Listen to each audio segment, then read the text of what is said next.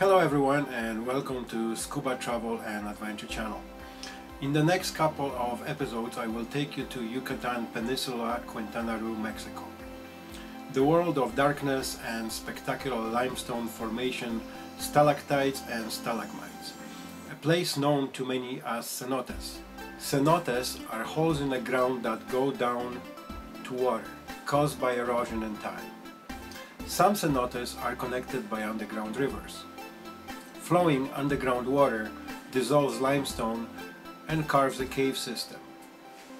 When water dissolves the rock, the roof falls and forms cenote.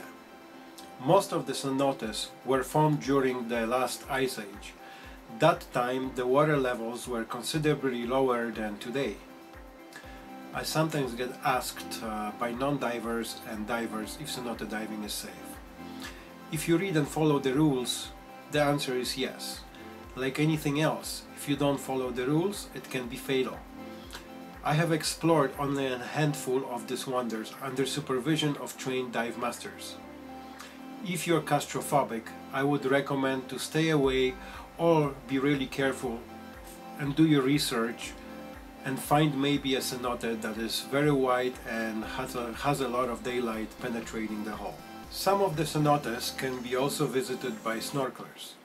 Cenote diving can be an experience you never forget. Cenotes for most part are fresh water. When you'll be diving in some of them you might experience a halocline. That occurs when fresh water and salt water from the ocean meets together. The visibility becomes really poor. Make sure when you scuba diving keep a guideline in sight. Halocline and thermocline can sometimes be mixed up. I have explained earlier halocline, and thermocline is a sudden water temperature change. Some of the cenotes that are deeper and closer to the ocean can contain salt water. Usually the deeper you go, there is the salt water present. Most of the cenotes available to explore for open water divers and snorkelers are located in the near Mexican town of Tulum. Cenotes are a secret place to Mayan people. In some of them you may find pottery and human remains from Mayan time. Treat these places with respect. Thank you for watching. If you enjoyed the video, please smash the notification bell, hit the like button and subscribe to get informed on new content regularly.